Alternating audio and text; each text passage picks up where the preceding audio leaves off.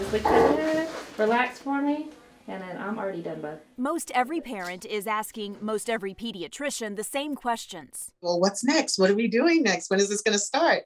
Will you have it at your office? The best answer is another question. How fast do you want your child vaccinated? I think most pediatricians are going to say, if you can get it before I can get it, go right ahead.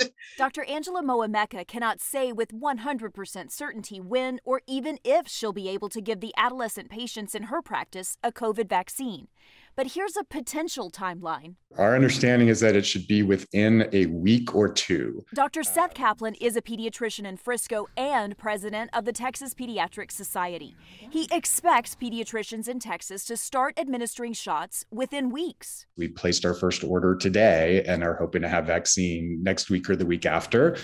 If you want it within days, the county clinics are your best option.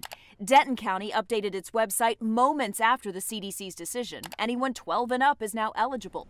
Dallas and Tarrant will start giving the shots to adolescents Thursday.